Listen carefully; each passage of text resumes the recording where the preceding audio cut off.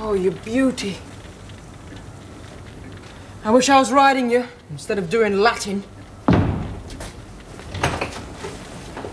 Well, Master Tulliver, here is a new companion for you, sir. Come in, sir, come in. Don't hover in the cold. A new companion, sir. Does that please you? Yes, sir. I rather thought it would, Master Tulliver.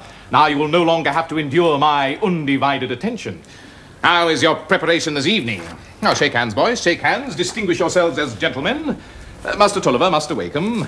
Wakeham? You already know each other? No, sir, but I think my father knows Mr. Tulliver. Knows him? You know very well they're sworn enemies. Enough, sir. What is this nonsense? My father hates his father. He says all lawyers are rascals and made by the devil. Does he indeed? Well, that is no concern of ours, sir. And I will not have ill will between my pupils. Do you understand, sir? Yes, sir. Yes, sir. Indeed, sir. And now, Master Wakeham, if you'll go to the fire whilst I take this gentleman to task regarding other matters. This, Master Tulliver, transcends the bounds of all possible stupidity. It is also in a disgusting condition. Have you been throwing ink at your paper throughout the entire preparation period? It fell off the pen, sir. You are clearly a boy whose powers will never be developed by means of the Latin grammar. No, sir. No, sir? Yes, sir, I say. To instill into that thick head, sir, that is the only basis of solid instruction. Do you understand, sir? Yes, sir. All other methods of education are mere charlatanism and will produce nothing better than smatterers. Do you wish to be a smatterer, sir? No, sir. Do you wish to be a smatterer, Master Wakeham? No, sir. No, sir, indeed not, sir. But unlike Tulliver here, you are not a thoroughly stupid lad. Have you no interest at all in what you're doing? No, sir. None at all. I see. Seems your faculties fail you, Master Tulliver, as soon as you're confronted by the pages of the Eton grammar. And as to the demonstration that two given triangles must be equal, you're in a state bordering on idiocy. Tell me, Master Tulliver, which would you rather decline? Roast beef or the Latin for it? Roast beef, sir. Ah, so you have declined roast beef. I must see to it that Master Wakeham has your share of dinner. You will stay in tomorrow afternoon, rain or shine, and do extra Latin preparation. Now, I will leave you to make acquaintance on your own before the dinner gone. No inky fingers, sir. Gentlemen with inky fingers dine al fresco.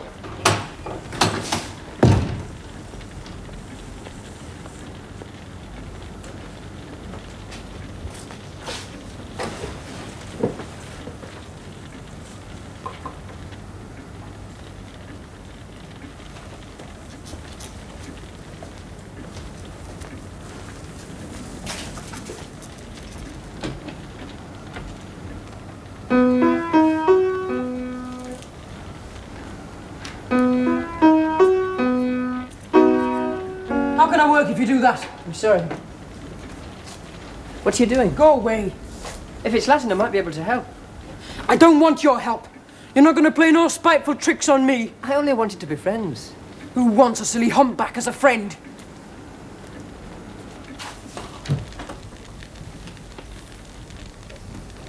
Time for bed, my girl. Just one more page, Mother. What you reading, lass? Come. Come and show me. Spoiling her eyes at books all the time. It's not good for her. See, that's as far as I've got. That old woman in the water there is a witch. And they're trying to drown her. And that one there... He's a blacksmith. No, he's really the devil. Oh. He just looks like a blacksmith. Except his eyes, all red. Lord, have mercy. What books the child got hold of? History of the Devil by Daniel Defoe. Maggie Tulliver. I like the pictures. You told me you were reading Pilgrim's Progress. Well, the devil's in that too. Bed or a whipping? Off you go, lass. Do as your mother says.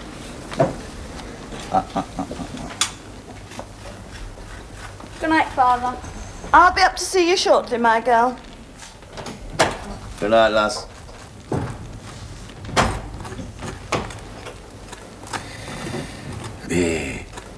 Dolly's at her books, bless her heart. It'll turn to trouble one day. You'll see. It's not good for her. Still, I warrant she understands them better than folk twice her age. Yeah, you should hear her read, Mrs. T. Straight off, as though she knew it all beforehand. I've told you before, Jeremy. These books should be hidden high enough for her not to find them. They're not good for her. A woman has no business being clever. Haven't I always said the child will learn nothing but more mischief from reading? All the same, I could wish she were the lad instead of Tom. Eh, Maggie'd be a real match for lawyers like Wakeham. Shame on you, Jeremy. Tom's not stupid. Not stupid, no. But he's slow with his tongue and his spelling's all wrong. He can't abide books. The lad's got a notion for outdoor things and nothing else. You'd never hear him say sharp things like the little wench. No, that's true. Oh, so quiet with Tom away at school. Peaceful. What will it be like when Maggie goes away next year? She seems to fill the house somehow, that little wench. Fills it with mischief. Jeremy, is he happy, do you think, away from home? Oh, pleased we sent him there, Mrs. T. Stelling's a first-rate man. But he has nobody to play with, does he? At Jacob's Academy, he had so many friends. I'm at to have burnt offerings for me, T. Oh, dear. Right, head up, lad, head up. Right wheel.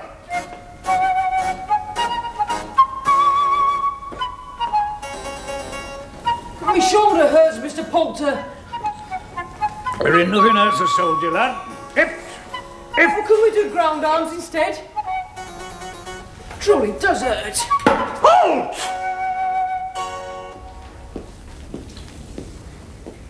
Did you hear me say you could stop, lad? No, sir.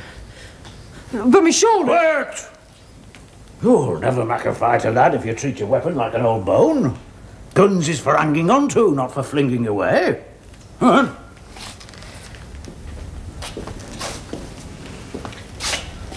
Was General Wolfe a good fighter, Mr. Poulter? Not at all. Nothing of the sort. Don't talk to me about General Wolfe.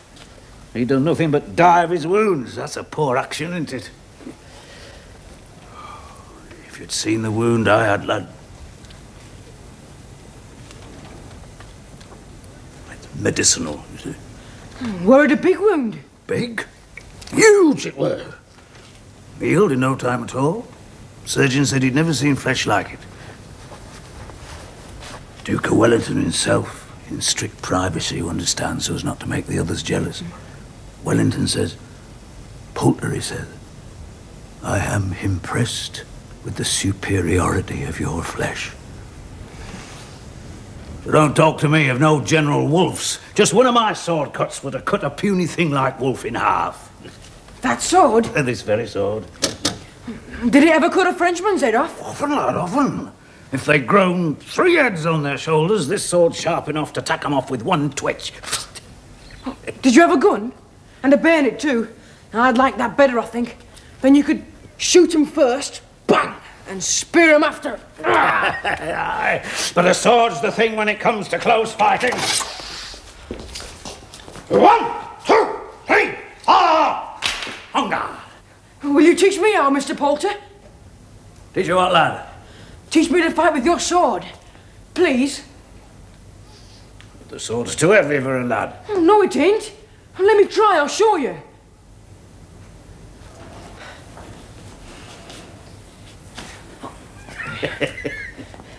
Hey, I'll tell you what, lad. Use this stick here as a sword. To start with, eh? We'll see what you do with the real thing when you've got some muscles on your arms. Well, like this. No! You're not a windmill! Hey! Here. On your horse, lad. Take your reins. Now. 1, 2, 3, 4!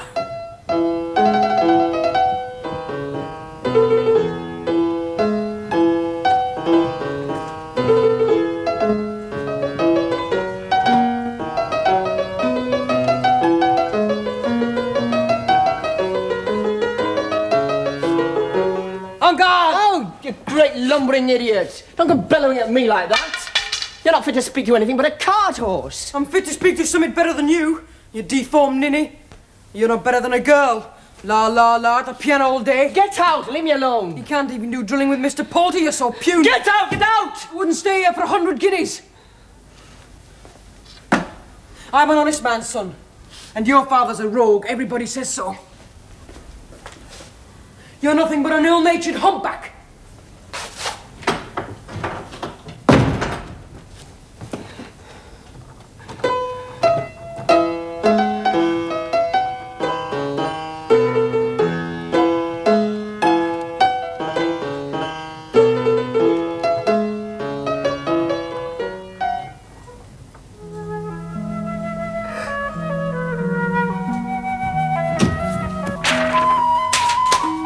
What are you doing?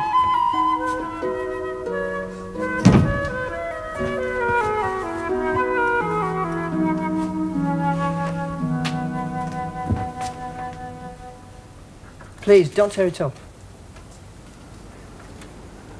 It's a donkey. Hey, with panniers.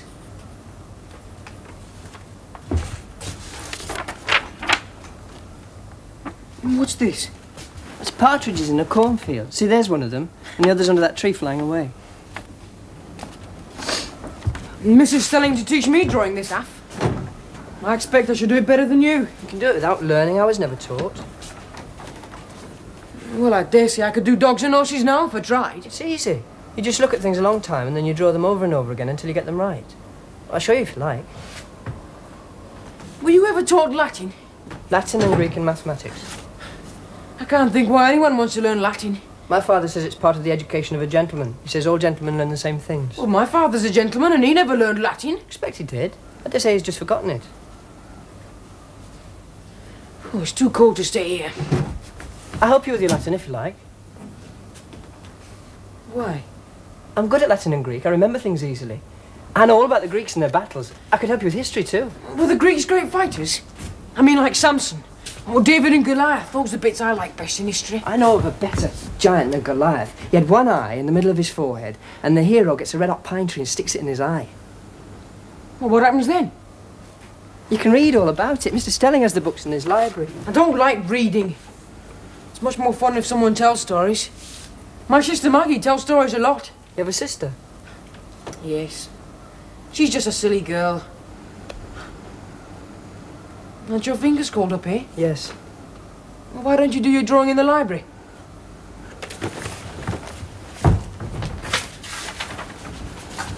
I say, do you love your father?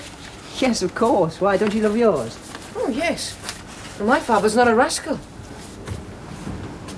And 1, 2, 3, and recover. Mr. Poulter? Head up, lad, head up. And 1. Would you lend me your sword to keep for a while? Lend? Certainly not, lad. If I promise not to take it out of its sheath? No, I wouldn't do at all. Do yourself some mischief with it. Mr. Poulter? Aye. If you let me keep your sword for a week, I'd give you this 5-shilling piece. I only wanted to show it to my sister Maggie. She's coming to stay on Tuesday. I could tie it round my waist with a comforter, make believe that it's mine. She'll think I'm going to be a soldier, you see.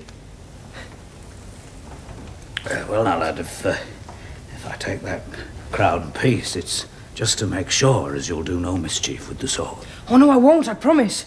And I'll hide it so Mr. Stelling won't see it. What if he catches you carrying it in? He won't. He always keeps in his upstairs study on Thursday afternoons.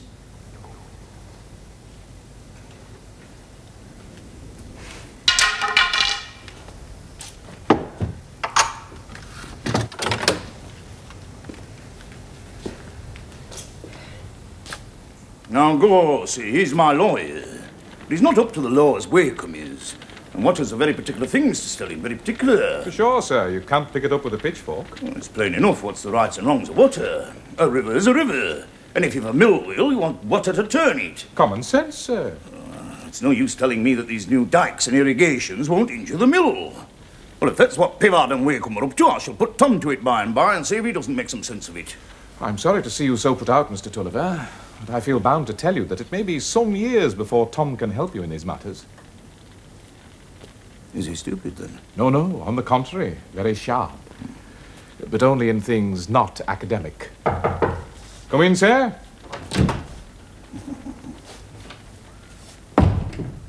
Tom! Well, Master Tulliver, here has your sister come to stay with you, and your father must leave again at once. Perhaps you would care to visit me in my upstairs study. Aye, Mr. Stelling, I'll come up by and by. Well, Tom, lad, you look really. School agrees with you. Oh, I don't think I am well, Father. I wish you'd asked Mr. Stelling not to let me do Euclid. Euclid? What's Euclid?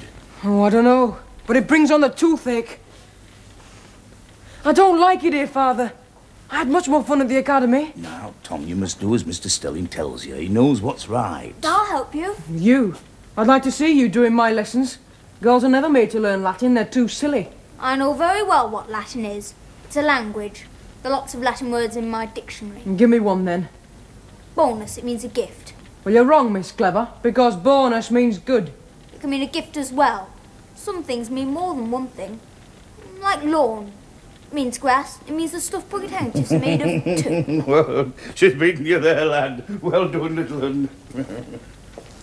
Well, your mother will only fret if I'm not back before dark, so come and give your father a goodbye, Tom.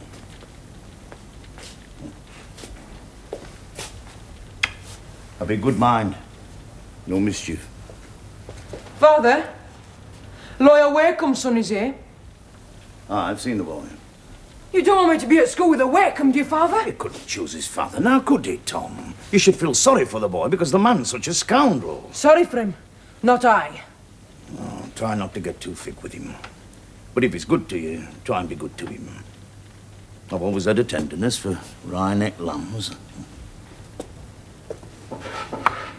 Sunt etiam volucrum. Repeat it, please. Sunt etiam volucrum. Ut Austria. No, no, concentrate, boy. Like that. If you do that, I'll take your yes, man the I next remember move. Try Repeat it again. and continue. Oh, yes, of Schuhbasser. course. Rondo. Oh, you'll soon be better than me. Ferrari.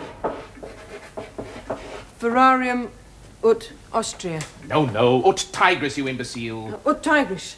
Et piscium. Ut tigris vulpes et piscium. Oh, no, enough. Go away. Take your book back to the table. Master Wakeham. Now, let's see what you can do. Cicero's letters to Atticus. I said you weren't to Book speak 2, to him. number 4. Read I and like him. translate. And he's teaching me to play drafts. You heard Father say not to get too thick with him. I think he's lonely. He's the son of a rogue. And the court could be as bad as sire. Good. Stop. Well, sir, I sent you over here to work. What am I to work at, sir? You have 10 minutes before the dinner gong. Less chatter with your sister, I think, and more application to your Latin grammar. Please, Mr. Stelling, couldn't I do Virgil too? If you were to teach me, then I could help Tom. Oh, no, you couldn't. Girls can't do Latin, can they, sir? Girls can pick up a little of everything, I dare say. Girls have a great deal of superficial cleverness, but they never stay long at anything. Girls, on the whole, sir, are quick and shallow. Ha, Miss Maggie. You see, you're just quick and shallow.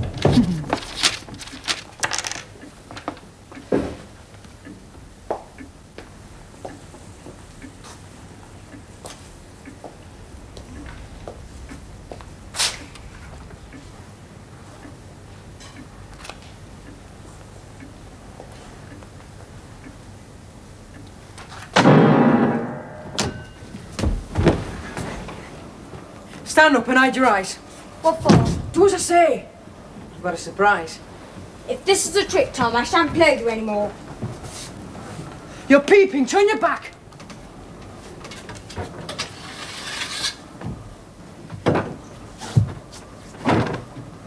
You must promise not to squeal. If I'm found out, I get 50 lines at least.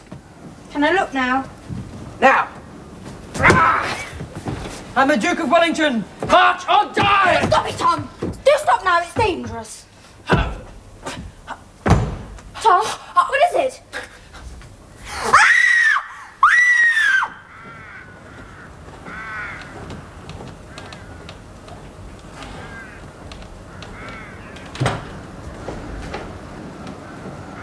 Is the doctor gone? Tom was very brave. He didn't cry at all. I spoke to Mr. Stelling. He said Tom won't be lame, not permanently. It would have been very hard for him to be lame, wouldn't it? He's so good at games.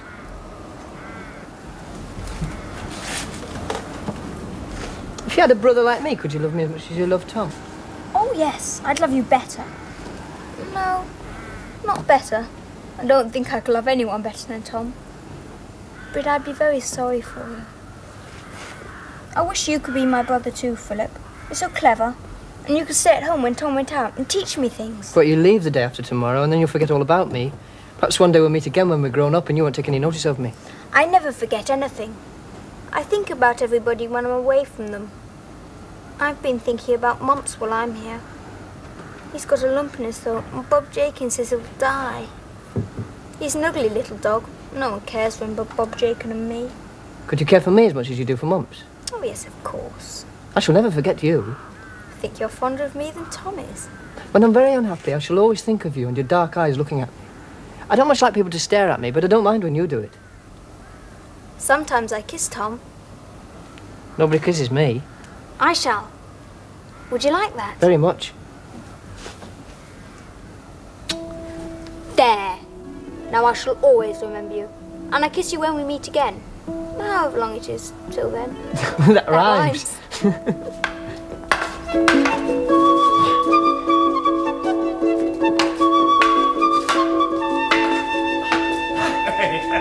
Rest easy, lad, rest easy. I'm not a bit tired. Here. You're a good little soldier, Master Tulliver. Wounded in action, like you. Aye, but not telling on me like you might have. Take the coin back, lad. You deserve it. But I gave it you fair and square, in return for the sword. I'll not keep it after what happened. That ain't fitting. Will you promise one day to teach me to fight with real swords? Aye. One day I'll make a proper little fighter of you. Go on. On that day, then, keep the coin and give it back the day I better you with the sword. So be it. Well, order's an order. On guard, Sergeant Poulter.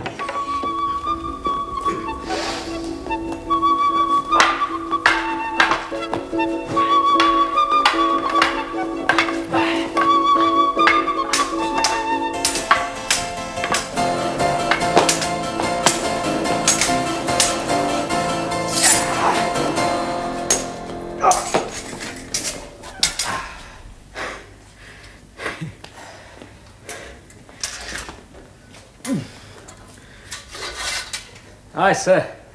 Take your coin now. You've won it 10 times over already this year. No. Let it hang there. Forever. To inspire others. You'll be my last, Mr. Tulliver, sir. You'll be my last. Mr. Tulliver? Yes, sir? Your sister, sir. Maggie? She's come to see you. Come, sir, come. She's waiting for you in the library.